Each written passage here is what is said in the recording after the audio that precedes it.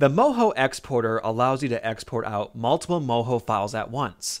This is great if you have big projects and you want to save all the files until the end. You can render it all at once, allowing you to focus on other tasks and save time.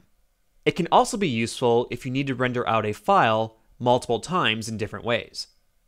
If you've used Moho for a while, this feature replaces the batch exporter. But I think you'll find all the things you liked about the batch exporter are here, plus way more. So to get started, you'll find the Moho Exporter in the File menu. Just go to File, Moho Exporter, or Command B or Control B if you're on Windows. The exporter will open in a new window, and you have less clutter than you did before with the batch exporter. It's much more streamlined.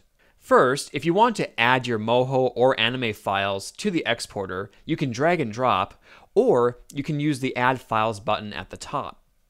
When you click Add Files, you'll browse your file browser, and we'll just locate 2 files here, as an example, and then bring those in.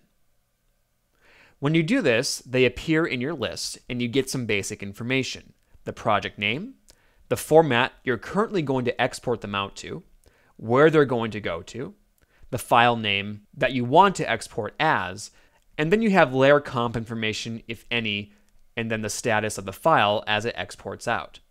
If you need to add more files, you can do so with the Add Files button.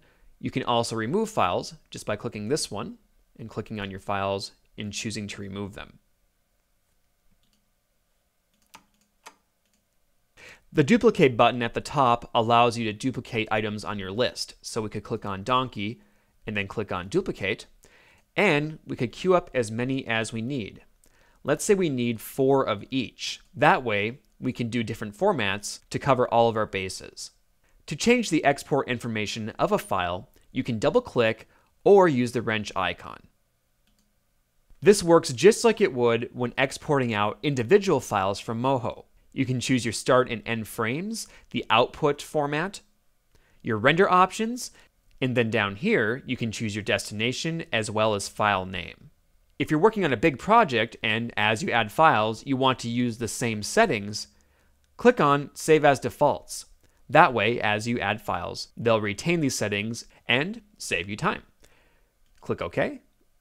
Now again, the benefit here with being able to duplicate items is with this elephant, I could set it as an MP4. I could come down here, double click on my elephant, and choose for this list to go for, let's say, an SVG. Click OK. And then this elephant could go, let's say, animated GIF. And then our final one could be maybe an MP4, but using a different preset or a codec. Also, there are quick options you can access by right-clicking. Just right-click on any file. You can choose to show it in your file browser, remove it from the list, duplicate. You can change the format right there without having to go into the settings, and you can also change the destination. It'll save your recent destinations as well as allow you to choose the same folder as a project file or your own folder. Once you're ready to export your files, come up here and click the Start button. It looks like a play button, and you'll start seeing the status on the right. It'll go through your list and export out each item as they appear from top to bottom. And that is the Moho Exporter. It's awesome for bigger projects, as well as saving time when exporting out multiple files at once.